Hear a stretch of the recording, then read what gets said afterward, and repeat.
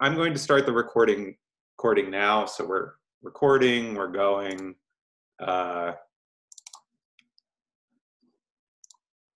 Slide should be back up. And okay.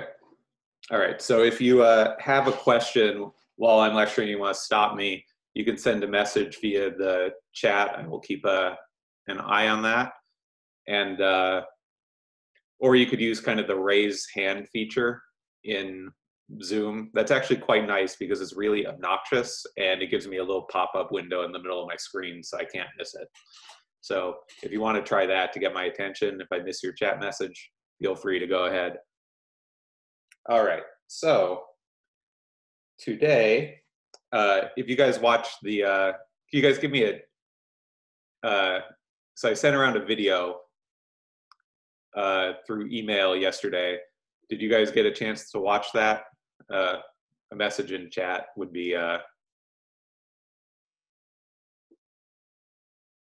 good if you watched it, or you could do the raise hand feature.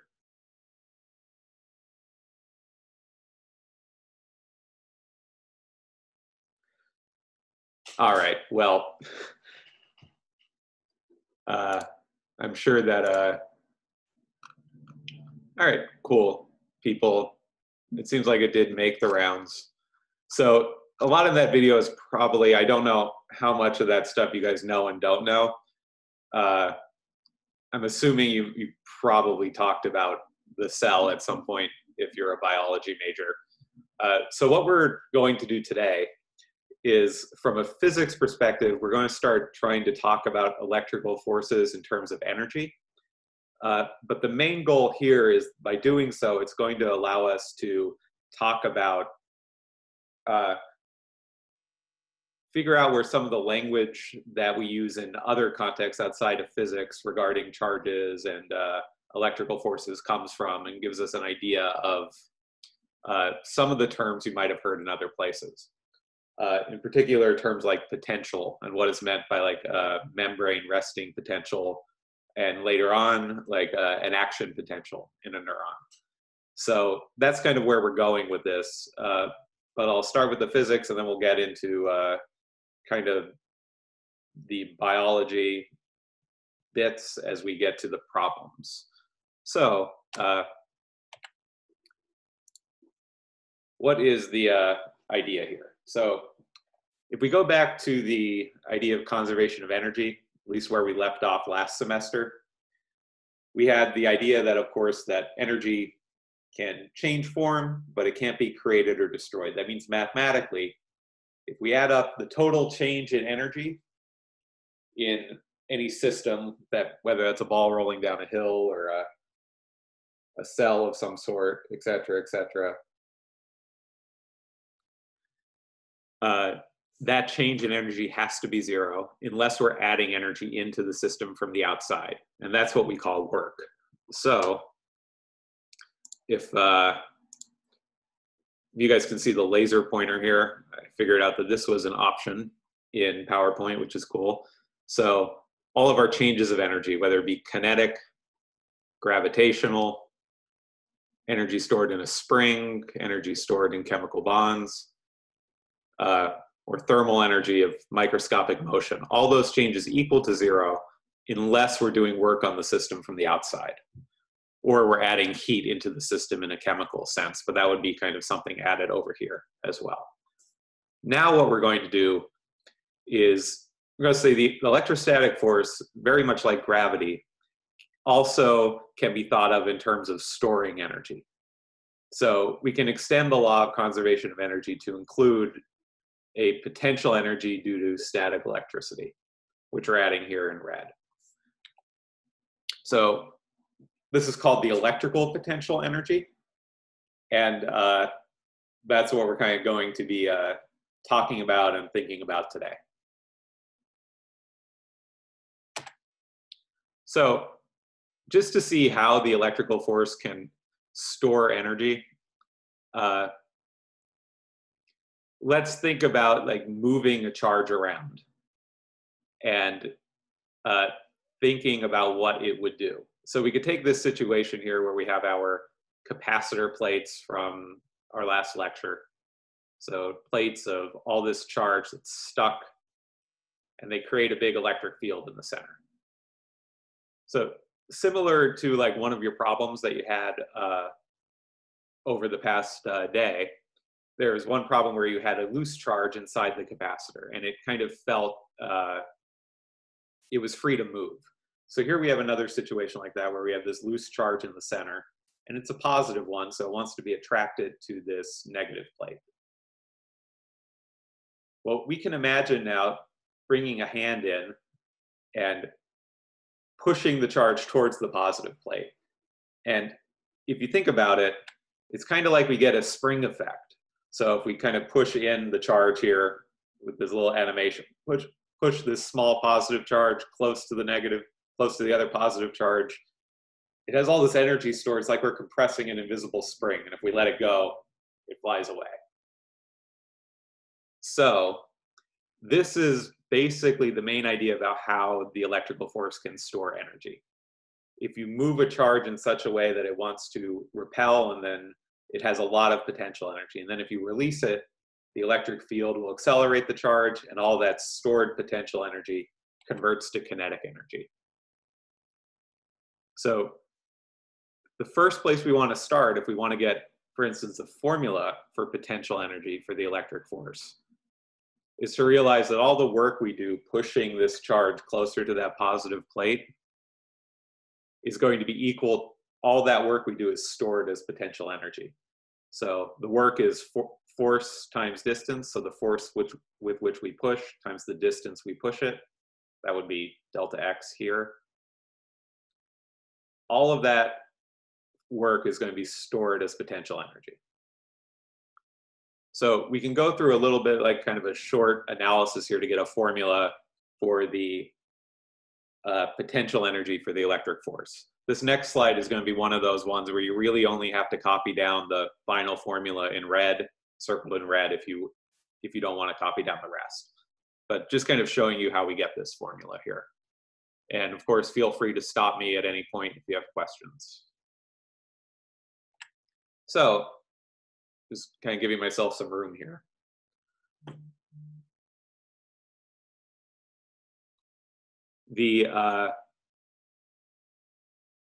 So let's start with this idea that the electric force, or the force of the hand pushing this charge a distance, stores energy as electrical potential energy. We're going to make an assumption that we push the charge slowly, so that we're not actually speeding it up. So that means all of the energy we're given the charge is going into potential energy and not kinetic energy. From a force standpoint, what that means is that the acceleration is 0. So if we sum up the forces, we're going to have the force of our hand pushing and the electric force pushing in the opposite direction. They're going to be equal to 0. So this means the force that our hand pushes in this little experiment is going to be equal to the electrical force, which we know from a few weeks back is the charge that we're moving times the electric field. So kind of plugging this in here, our formula for the electrical potential energy is the charge that's moving times the field it's moving through times the distance over which it moves. So if we push that charge a distance delta x, and we know the charge and the electric field it's in, the amount of potential energy we store is equal to charge times electric field times that distance we push it. If you kind of this kind of makes sense in terms of what it looks like if you compare it to the gravitational potential energy formula. We had a similar effect there. If we lift an object a distance delta y off the ground, the potential energy we store is mass times the gravitational field times the distance we move. So it's a kind of a nice analog there. Any questions so far at this point?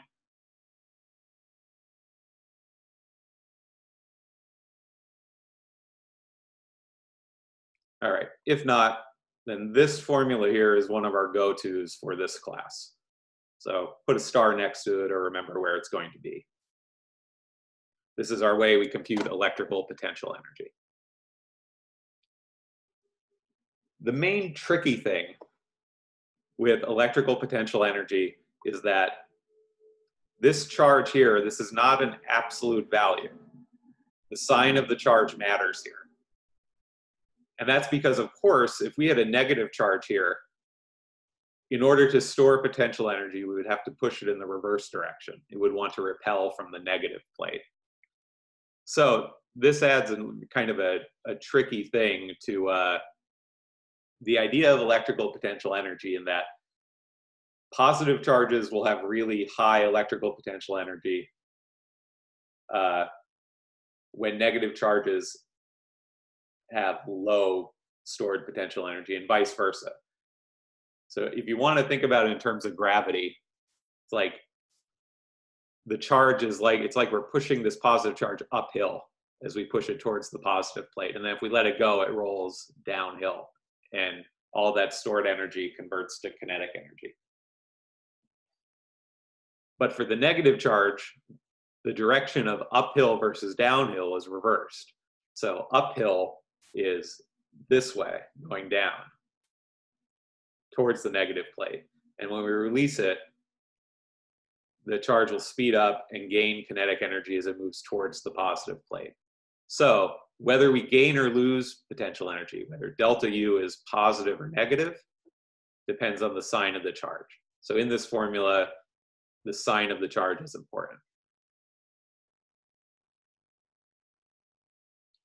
So often we don't know the signs of the charge, or the amount of charge that we're moving. This might be the case if we're working with a wire or like charges in a wire or ions moving around in a liquid. Yeah, except when we're talking about these like cartoon situations, we don't really know how much charge we have moving. So often, instead of talking about just the potential energy, we really talk about this ratio, the ratio of potential energy divided by charge. Because usually we can know the electric field and we know a distance over which our charge is moving. We know how long a wire is, or we know the distance between these two plates. So this ratio we can compute. It's often the more useful thing to talk about in terms of potential energy for electric forces. And it's given a special name. It actually has two, depending on who you're talking to. So this ratio here is written as delta V. And if you're talking to an electrical engineer, that is called a voltage. It's proportional to the potential energy. However, another term, and a term you're probably, if you're a biologist, you're more aware of, is this ratio, delta V, is often called not a potential energy, but a potential difference. So if we like separate a lot of charges on the different sides of a cell membrane, or in different sides of a capacitor plate, we need to store potential energy to do that. So when we have this separation of charge, we say we have kind of a potential difference. And this leads to the term membrane potential, or resting potential, or action potential in a nerve cell. And we'll come back to those terms later. But the main idea is that this quantity delta V is just proportional to the potential energy that you have stored. If you happen to know the amount of charge you have, you can multiply delta V by Q to get the actual potential energy. And sometimes you can do that. The reason why we deal with delta V is because we have meters that can measure it directly. It's a lot easier to measure than the actual full potential energy, delta U. I know this is generally like the difference in the kind of relation between these two things is often a very, very confusing thing. So I know I'm probably doing this lecture online is not going to help things very much. But the reason we need this is really to define some terms, and because delta V is often what we work with from here on out. But if you remember that delta V is proportional to your change in potential energy, that's the main idea.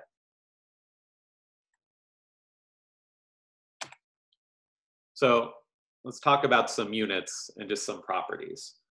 So the units in SI units for voltage are, it's energy divided by charge by definition. So it's joules per coulomb. And that's given a special name called the volt. Also doesn't help that the symbol for the quantity and the symbol for the unit are exactly the same. But so 1 volt, again, just is a measure of, it's a measure of potential energy. Just used only in the context of electricity and electric forces. And this is often our voltage, our delta V is often something we can measure.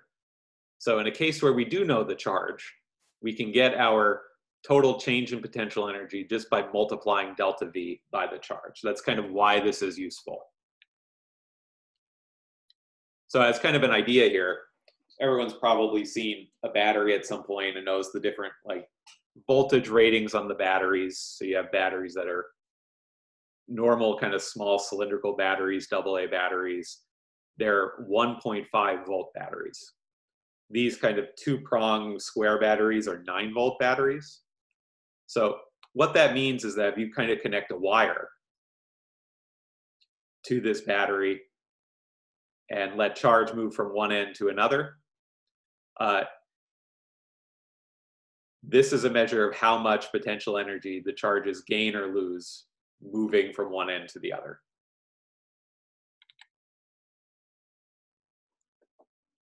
The other thing that's useful about voltage is that since we can measure it directly with meters that we have, we can, if we can get the voltage and we know the difference in voltage between 2 points, if we know how far away those are, that allows us to get a quick measure of the electric field between those 2 points. And this formula here just comes from, I'll come back to this slide in 1 second. So if we go here to the definition of voltage, and we just isolate E, so divide by the distance our charge has moved, then we get this formula.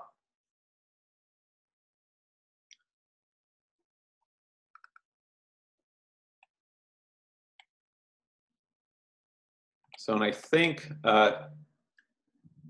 this is the last, these two then are the last 2 new kind of mathematical formulas for today. So I have a slide that kind of just animates this idea, which I could show you in a second. Are there any questions at this point?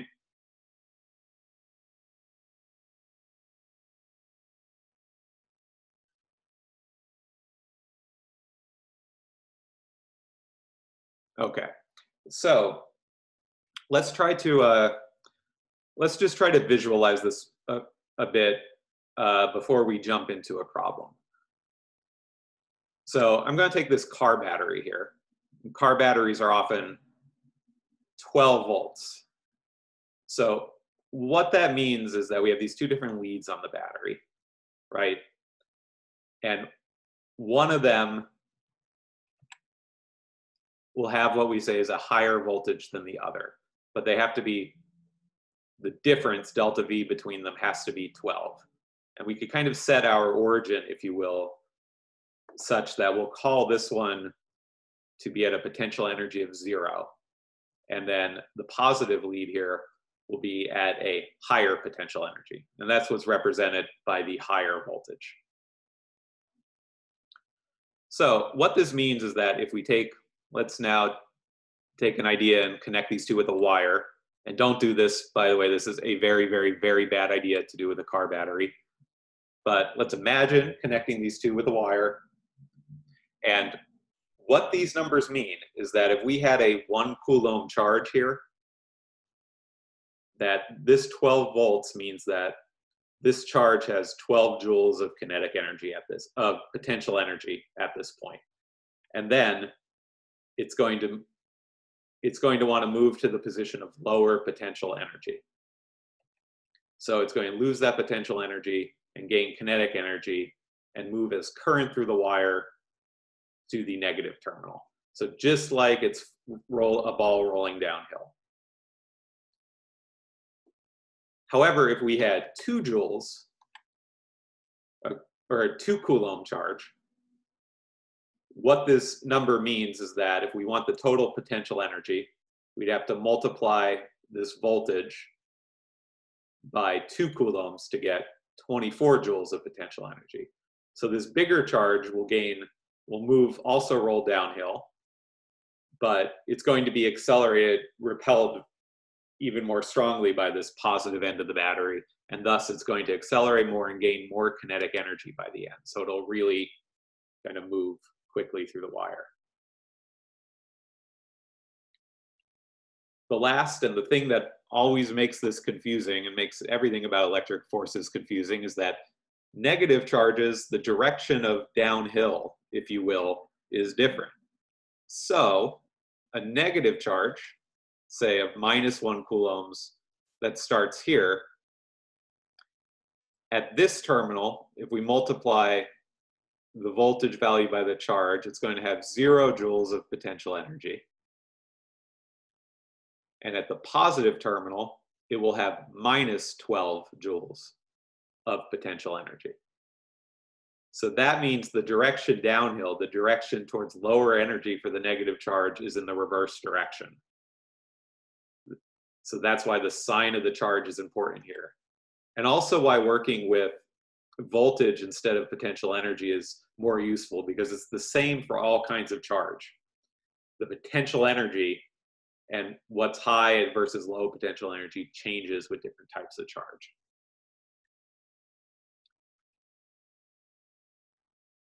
So all charges move from high energy to low energy positions. But if we work in terms of voltage, positive charges move from high voltage points to low. Negative charges will move from low voltage points to high voltage. Anyway, and if you're like, I suggest reading the, what we're doing here is a chapter, the beginning of, I believe, is chapter 21. So we're covering chapters 21.1 to 21.3 today. So that will kind of help a lot if you want a kind of different ways to look at this same idea. But this is the way I think it's kind of best to look at it. So if there aren't any questions at this point, I think it'll help working through some problems. So I've got 2 for you. One is kind of building on our understanding of cell membranes and cell walls and the electrical energy there. And then the other is more of a engineering application. So any questions before we kind of go in and try to look at these problems?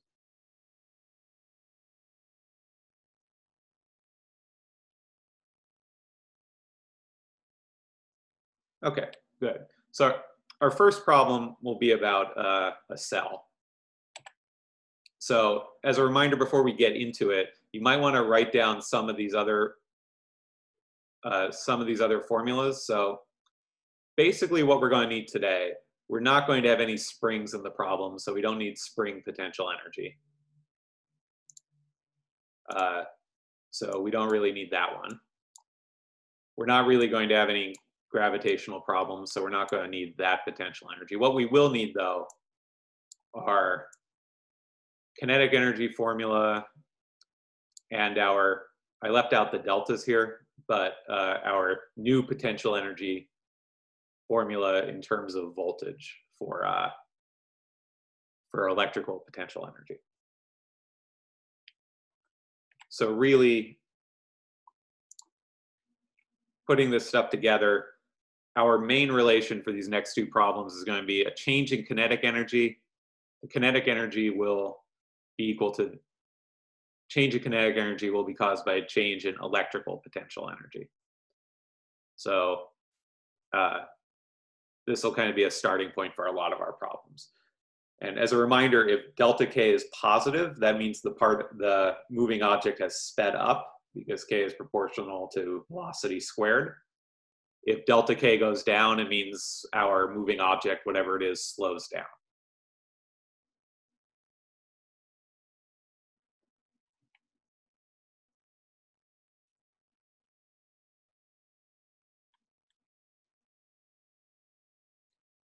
Okay, so setting up our next problem.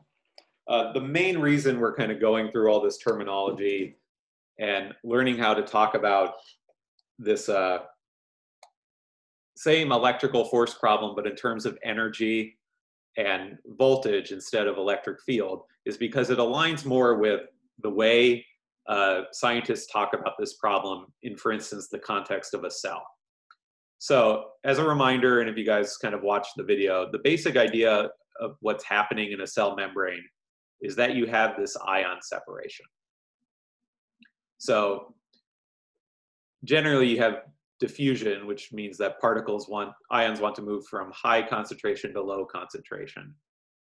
But we also have these things called ion pumps in the cell that end up trying to counteract that diffusion. And the main idea is that it keeps sodium and potassium ions separated. So you have more sodium ions outside the cell, more potassium ions inside the cell. And that leads to a net charge difference. But as we kind of talked about, you could think of these sodium and potassium pumps in the cell as acting kind of like that hand pushing the charges across the capacitor plate. So as we move these charges across the cell membrane, this is going to take energy because all these other sodium ions are going to repel this new sodium ion we put here. So this takes energy, and basically what that means is that there's a potential energy difference between outside the cell and inside the cell.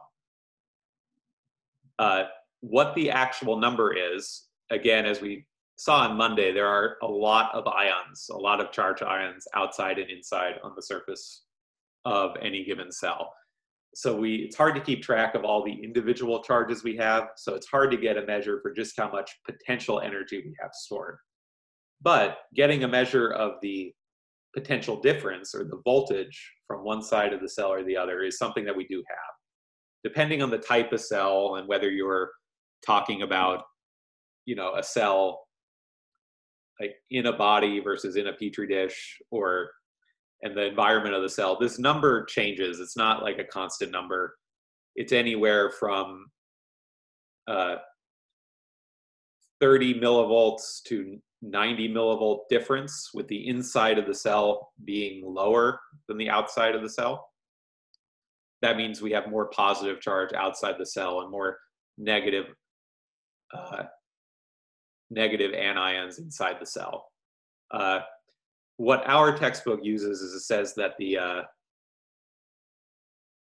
it kind of just says that every cell has an average difference in voltage of 70 millivolts, with the inside being 70 millivolts lower. But just kind of try to remember that that's kind of an average value. Depending on the cell and the organism, this number can change depending on the conditions of the cell and your general environment inside and outside. But we're going to use a number that there's a 70 millivolt difference. The outside of the cell is at higher potential energy, but we're going to set that as our origin.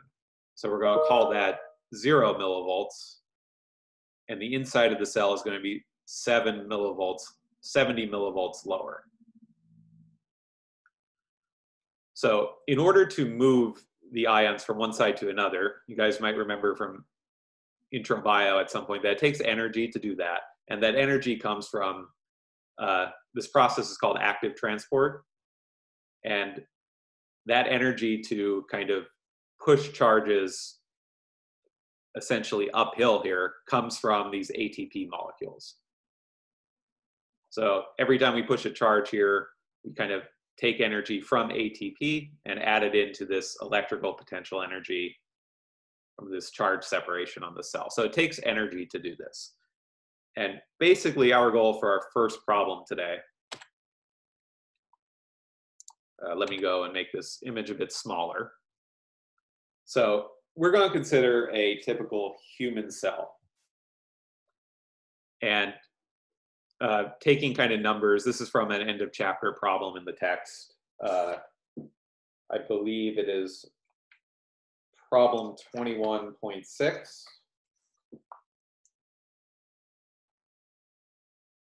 So yes, 21.6 if you want to see how it is in the text.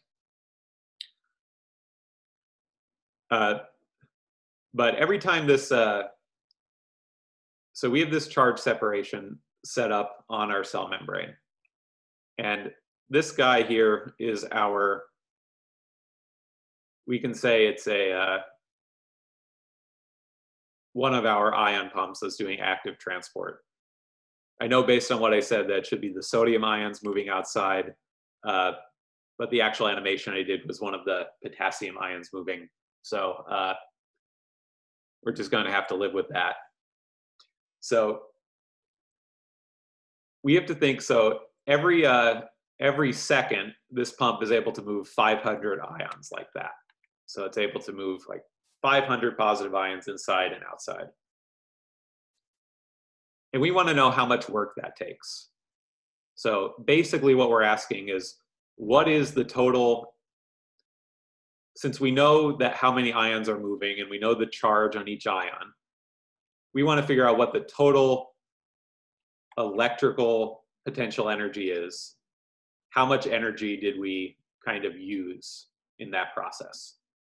So the total work we're going to need to do that is equal to the total change in potential energy.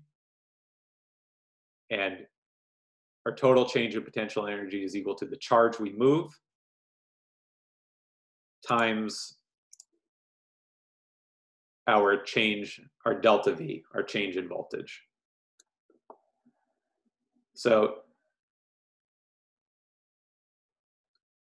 we want to figure out how much work we've done to move 500 ions.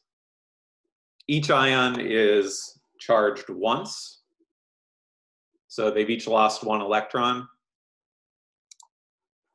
So me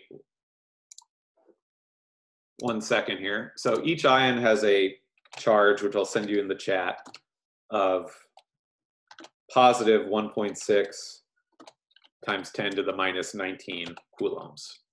So this is the charge for one ion. So let's try to let's take this and figure out how much potential energy, how much energy we need to move 500 ions. And then from there, our goal is to figure out how many ATP molecules this takes. Because I looked up how much energy you get from breaking up one molecule of ATP, and it's here on the slide. It's 5.1 times 10 to the minus 20 joules. So steps in this problem: find the total charge that we're moving. Then from there, find the total potential energy that we store doing that. That's equal to the amount of energy we need to give the system from ATP. From there, we want to think about, if this is the amount of energy in one molecule of ATP, how much energy, how many molecules of ATP do we need to break up and to release the amount of energy?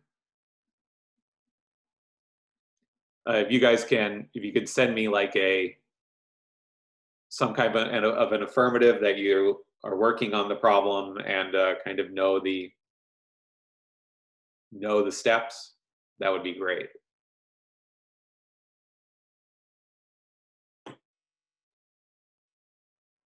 Or if you have questions, please send them.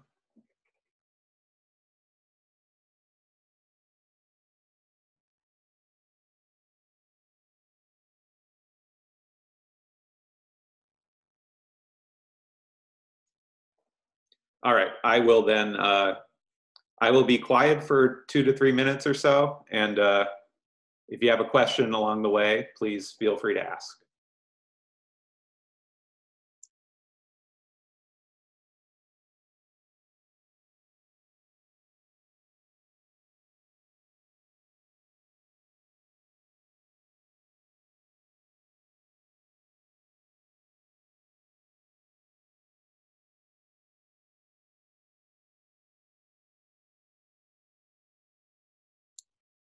Also, if you get a value for the potential energy, then please send that in the chat so people can check with each other.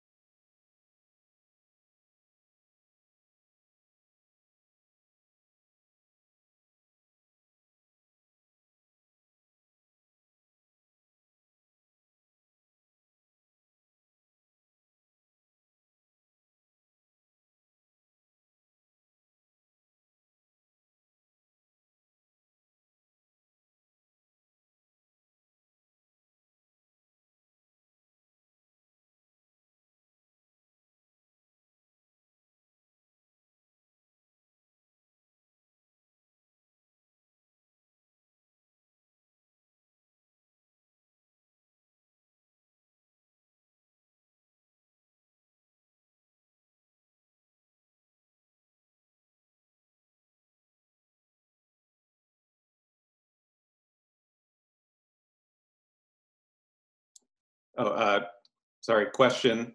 So, Shweta, kind of going through this problem. The method here is this: to find the total amount of energy we need to move these 500 charges is going to be equal to this. So we have our delta V, that's the resting potential of the cell.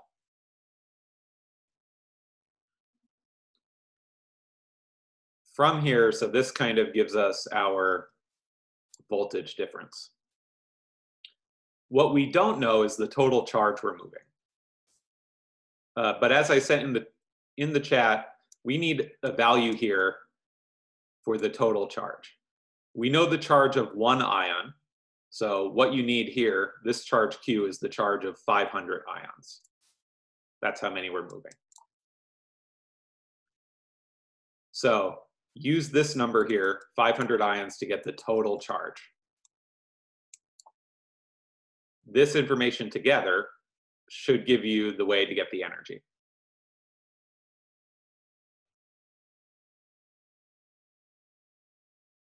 Once you have the energy, guys, just let's compare answers. Actually, let's do charge. So if you have the total charge, send it in the chat. And if you have the total potential energy that we will then need to move those charges, put that in the chat as well. And then we'll work on the number of ATP molecules.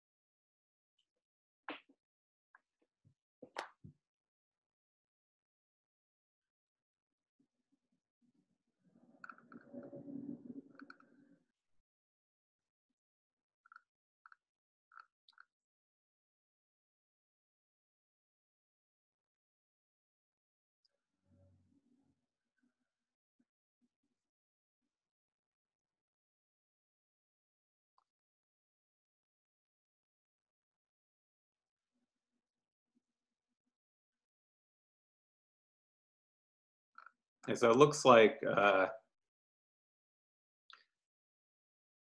so as far as, this is a good question. A few questions in the chat about what is delta V? Is delta V positive or negative? So you compute that delta like you would like a change in position. So it's your final potential minus your initial. So our final potential is 0. So delta V is 0 minus 0.7 volts. So these two minuses cancel, and our delta V is actually positive.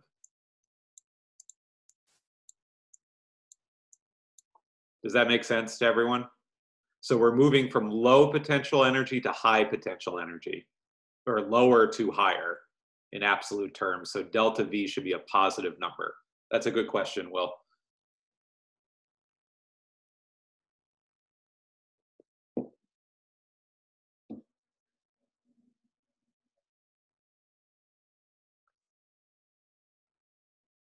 Trying to draw on the slide with the mouse is these numbers look like the scratchings of a madman or a like kindergartner trying to teach a physics class. I hope you guys can see what I wrote there. Okay, so looking at the answers that you guys have sent, the charge seems to agree. So I got the same charge that you guys did. 8 times 10 to the minus 17 coulombs. And 5.6 times 10 to the minus 18 joules. This number is positive because delta V is positive. That means we had to add energy into the charges as we move them. We're giving them energy to separate them. Negative number there would mean like this process is releasing energy, which it isn't. It takes energy to do this. So now we know the total amount of energy in joules that we need to move these 500 charges. Given the information in the problem, how many molecules of ATP will this take? Think about that for a second and think about how we can find that number.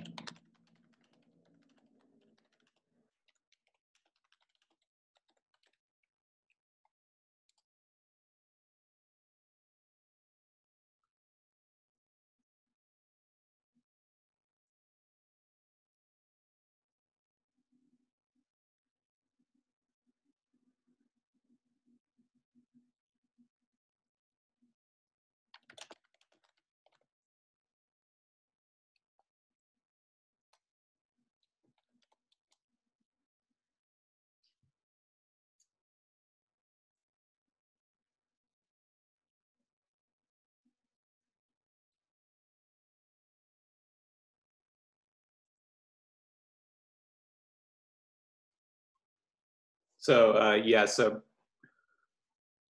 seems a few people saying the strategy should be we want to divide by the amount of energy in one ATP molecule. And yep, that's what you need to do. That should give you the number of molecules of ATP that you will need to actually convert to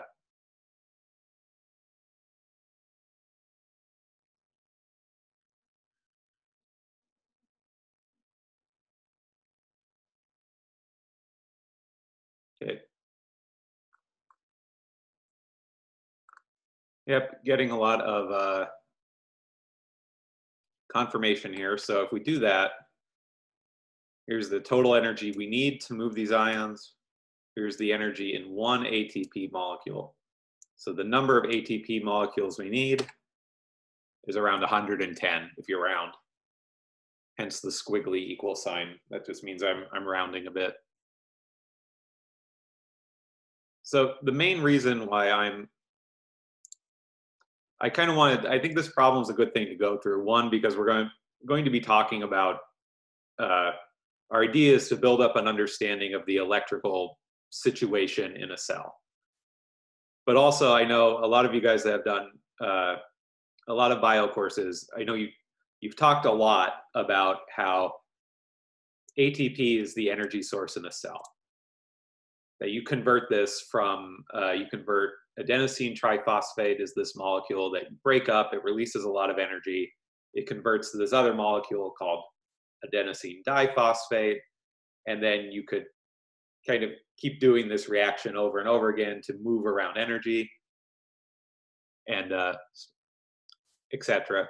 And so, but I kind of wanted to do this problem so you can get an idea for, like, when you're talking about ATP storing energy, it's just storing a certain number of joules. You can synthesize this molecule and do calorimetry and figure out exactly how much energy is released by this reaction. So this is why, essentially, this is why it takes energy, why you need active transport to move these potassium or sodium and potassium ions around. It's because you're fighting this electrical field inside the cell membrane. So yeah, I know it's often the way things work in college courses is that looking back on it, you really wish you got things in a different order, but alas, yeah, you're trying to learn so many things at once that you kind of put things together afterwards. But I wanted to do this problem to kind of give you guys try to connect the way you talk about energy in those contexts to the way we're talking about energy here. It's the same way. I mean, when you say that ATP is the energy in the cell, it means that the reaction this can do releases so many amount of joules, which then gives these molecules enough energy to go from one side of the membrane to another through these ion channels. So there will be a few of the homework problems on the next set.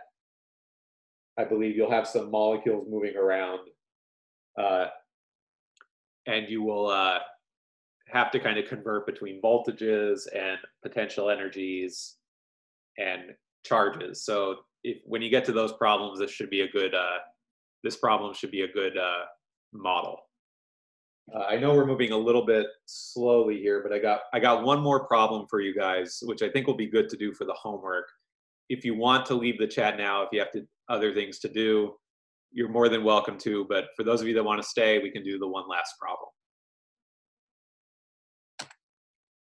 So this one is more of a, I guess it's kind of engineering, but it has a medical application. So there's a thing called proton beam therapy. And this is used kind of a type of radiation therapy that's used to treat tumors. So the idea is that we take this beam of protons that is sped up to really high speeds, and then they're fired at a tumor. And then when the protons hit the tumor, they deposit all their kinetic energy, and it heats up the cells, breaking apart the tumor's DNA and hopefully killing the cancer cells. And there are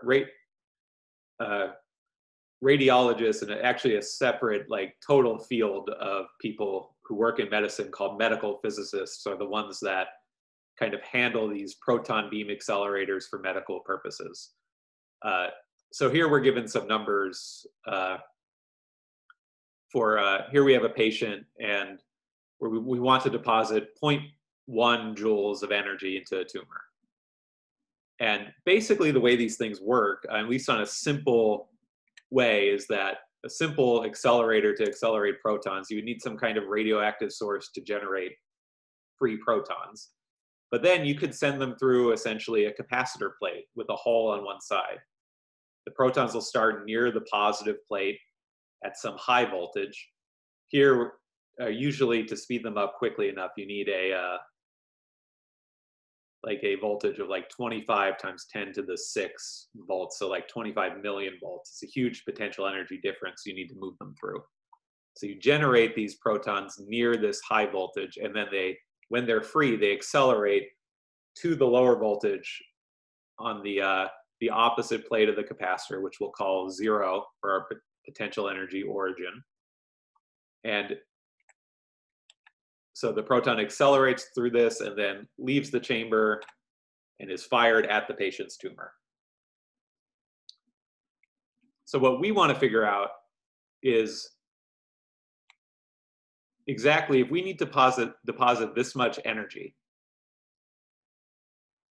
and our proton moves through this potential difference, what is the speed of the proton after it leaves this? So we need to relate potential energy and kinetic energy here, and then find the speed. So that's the first part of the problem. The second part is then to take the total number of protons, figure out how many total number of protons we have to fire to deposit this much energy.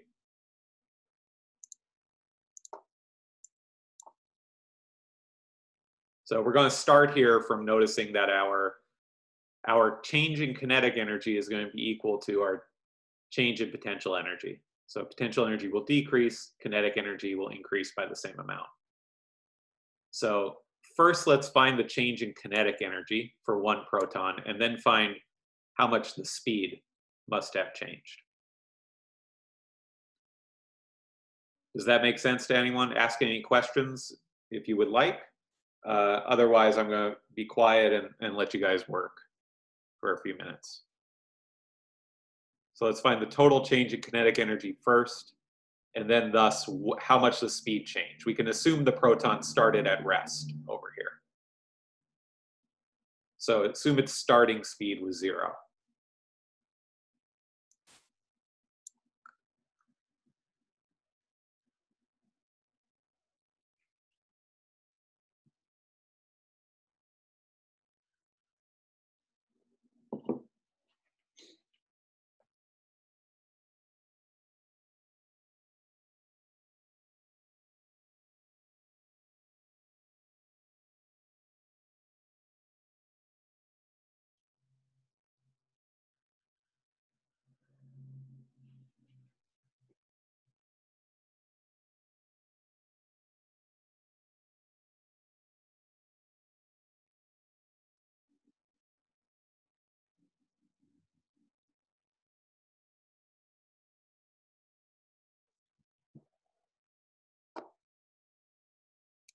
If you get the change in kinetic energy here, let's put that in the chat.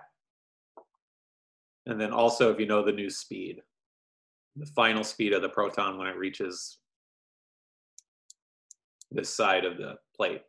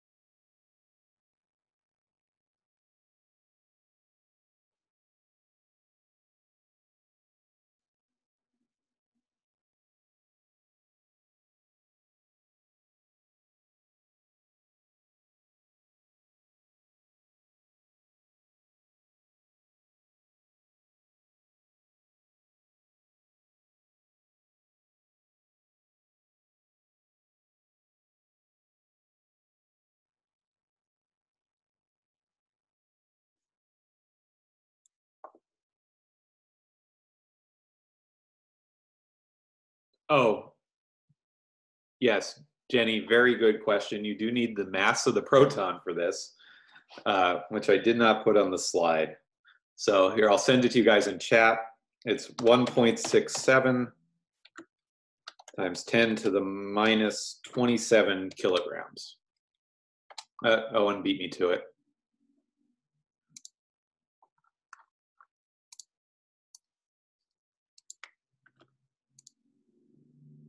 Yeah, so that's in kilograms.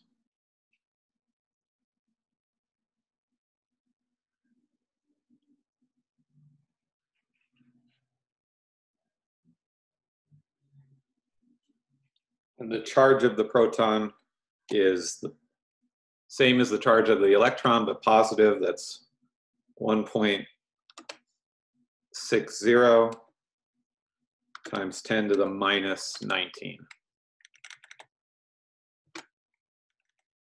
coulombs.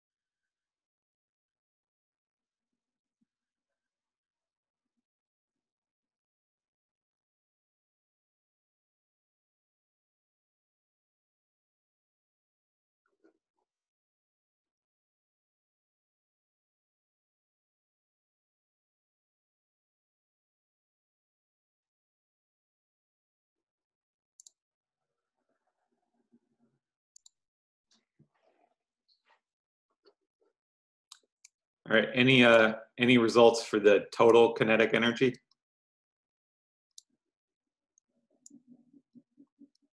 We'll need the charge of the proton and delta V.